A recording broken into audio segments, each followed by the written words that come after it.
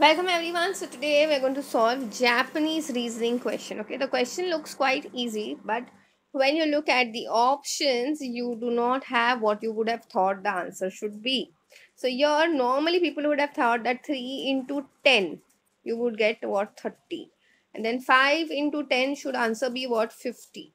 Unfortunately, that is not a part of your options. Okay, so here what you should have done or what you can think of is, let's think clearly. Okay, what happens is that 3 is or rather 3 gets represented as what 30.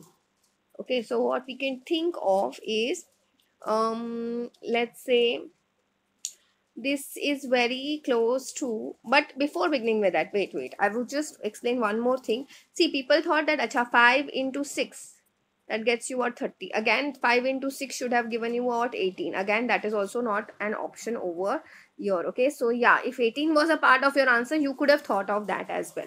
Okay, so I'm just nullifying all the possible connections, which looks very easy for us. But here, now understand, this 30 is very close to what 27, and 27 is what 3 cube. When you add 3 cube, sorry, and when you add 3 to it, you get your 30. So now here we have what 5 cube is what 125, and when you add 5 to it, you get what 130, and that, my dear friends, is a part of your answer.